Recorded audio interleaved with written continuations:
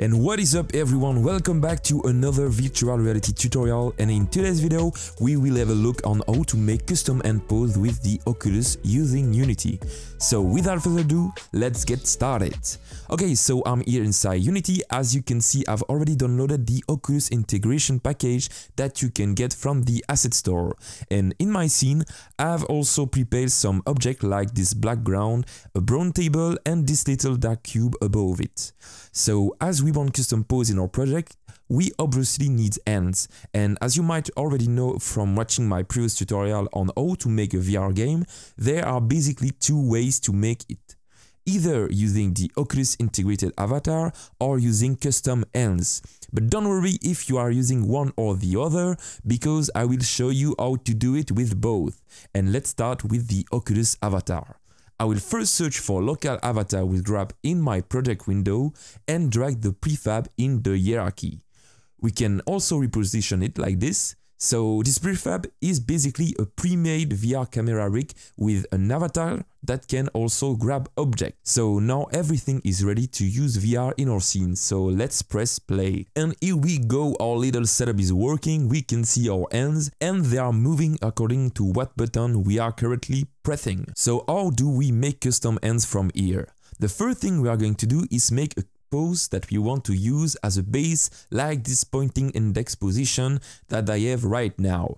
And now I'm going to freeze the game by pressing the pause button. And now here we go, we can have a better look at our hands, and if we double click on it, we can see all the bones that are responsible to animate the game object.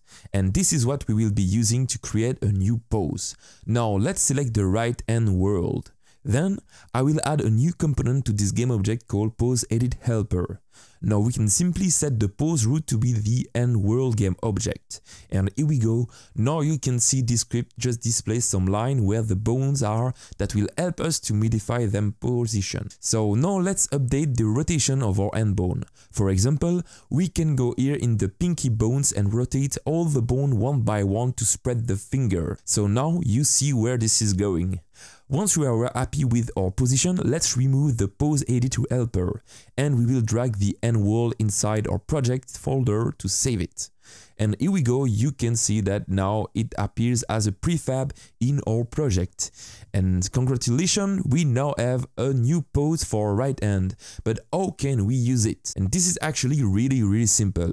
We'll first unfreeze the game here, and now let's get to the avatar component in the local avatar with grab game object. As you can see here, we have a variable called left hand custom pose and right hand custom pose.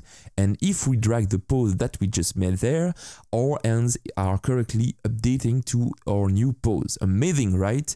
And this is basically how we can control the pose of the Oculus avatar. So as an example on how to trigger this, let's create a new script to this game object. I will call it Let's Rock.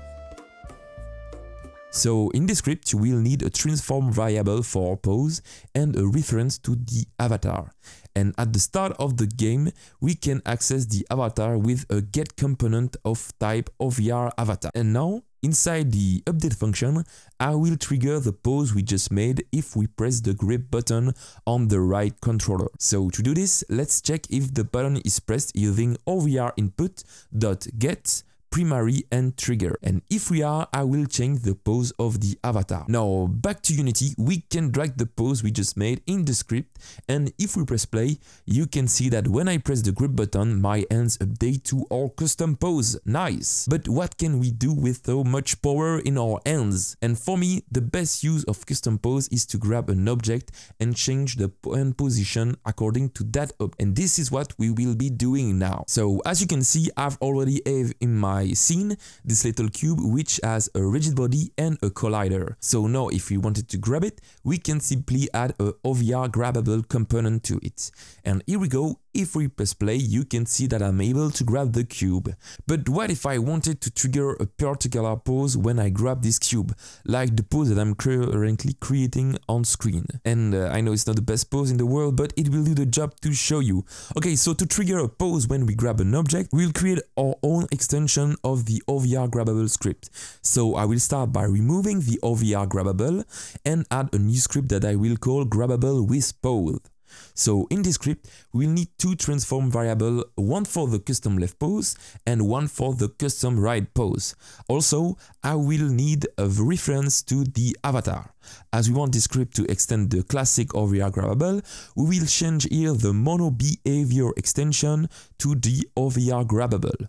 And now with this, we can actually OVR the function inside the OVR grabbable script. So for example, let's OVR the function that starts to grab. Inside the script, we'll call the original grab begin function from the OVR grabbable script using base.grabBegin. So accessing the end used is not available because it's actually a protected variable. So we can easily fix this by going inside the OVR grabber script that you can have access with a shortcut here by clicking on OVR grabber with the control key down. And here we go, now we can modify the mController variable from protected to public. And here we go, now we can go back to our script and we can have access of which end is grabbing an object by calling grabBy.mController. And if it's the right controller, we will change the custom right pose of the avatar, and if it's the left controller, we'll change it to the left custom pose. And now we can do basically the same thing when we release the object. We will first set back the custom pose to null and then release the object with the initial OVR grabbable script by calling base.grabEnd. And here we have it. Now if we save and we go back to Unity, we can drag our custom pose inside the left and right variable of our script and set the avatar to be the avatar we are using. And if we press play, you can see that I'm still able to move my hands like before. And if we grab the object with the left controller, we have our custom pose showing on our hands. How awesome is that, right? And here we go, that's how to use custom pose using the avatar from Oculus, which, yes, it's quite simple, but it lacks a lot of controls. We cannot modify the avatar itself, and you can see that, for example, we cannot blend easily between the end animation. And that's why we will see now how to modify the end pose, but this time using the custom ends. Oh, and by the way, if you are enjoying this tutorial so far, you can let me know by liking this video or commenting below. It will also help YouTube to know it's a good video to show for this subject. Okay, so as you can see, I'm here inside another scene with this time a little coffee cup and a coffee table. So now let's set up my scene to use custom ends. I will start by searching for the OVR camera rig and drag it in my scene. And now I will drag both the custom left and right end in my scene too. We can position a bit better the OVR camera rig. And now if we select both the custom ends, I will set the parent transform to be the tracking space game object under the OVR camera rig. And here we go, now that I've pressed play, you can see that, wait, what's going on? Okay, I forgot to set the tracking level in the camera rig to floor and not eyes, and now it's a bit better. You can see that VR is working and we also have animated ends in our project.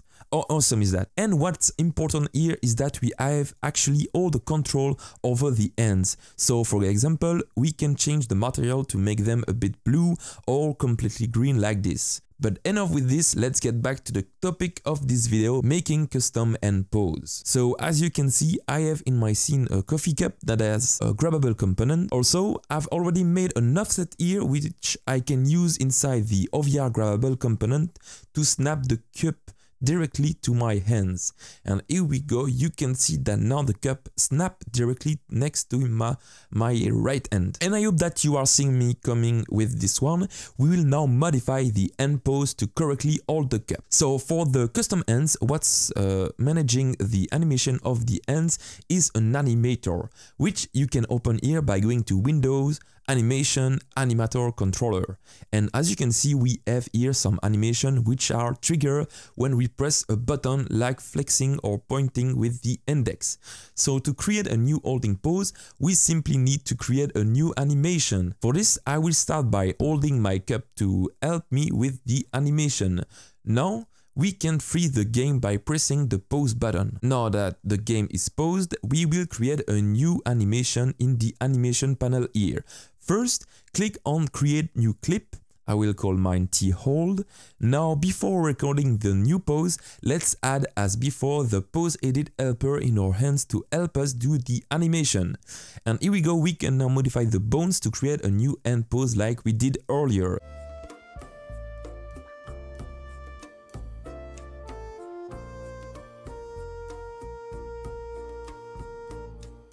Okay, now what? We have a new animation.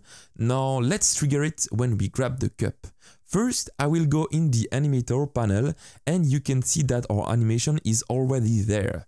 Now to trigger the animation, we need to create a transition from the flex state to the Alt T animation with as a condition having the pose equals to 4 as it is our fourth animation. Also, we want to go back to flex when it is not equal to 4. Oh, and for both transition, it is better to uncheck as exit time here and set the transition duration to 0 so that the animation will trigger directly. But you can actually tweak the parameter as you wish. Remember, with custom ends, we have the control over everything. And here we go, now we have our animation set up correctly. And to trigger the animation when we hold the cup, we will this time add a script that Oculus has already made for us, the end pose script. So as you can see, this script doesn't know about our animations yet, so let's open it. And here we go, what's left for us to do is to add as the last end pose ID the T-hold that we made. We can now save, go back to Unity and set the pose ID to be the fourth one. Oh, and you also have variable here for still being able to flex the thumb or the index while holding the cup, but I will leave it to unchecked. And here we go, now if we press play, we can now grab the T with the tip of the finger from own pose. How awesome is that, right? Oh, and you might have seen here that I still have the middle and ring finger not flexed. This is actually because I forgot to set them in the animation, so we can quickly go in the animation panel to fix this. And here we go, we have our beautiful T-holding VR simulator game working on. I hope that you enjoy watching this video.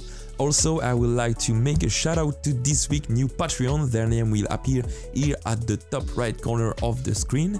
And if like them you want to support this channel and have access to not only the source code of this video but also exclusive content, go on and join us. The link is in the description below.